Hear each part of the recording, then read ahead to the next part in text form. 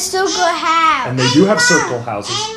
And milk, you're right, Emily. It used to be quiet at the Lang household as Brian and Lisa parented their biological son Isaiah, but over the last 5 years, the family says they've been called by God to adopt 2 Taiwanese and 2 Ethiopian orphans.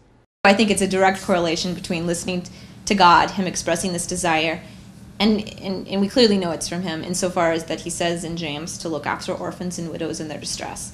Although they had God on their side, Brian said it was not an easy decision. We wanted to make sure that we're the right parents and that we can offer the kids the right help. Lisa said the most difficult aspect of raising foreign children is expectations. In adoption and older children, I think it's what they expect from you as a parent and what you expect from them. And culturally, those things can be different.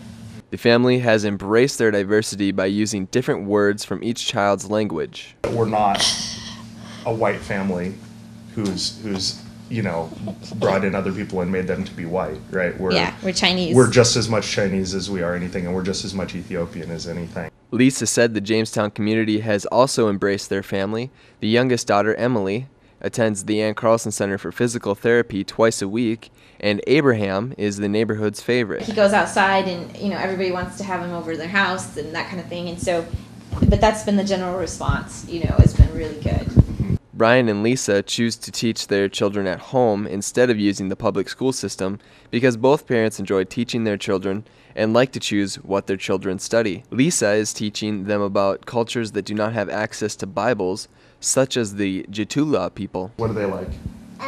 Yogurt. They do like yogurt. Chicken. And chicken, yes.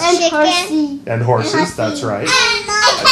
Lisa manages a blog called Mother's Bible to encourage other moms to teach their children scripture. Just as Brian and Lisa say they were called to adopt, Lisa says God will show the blog to moms that need it. And if He has particular moms that He wants to bless by it, then He will find a way to show it.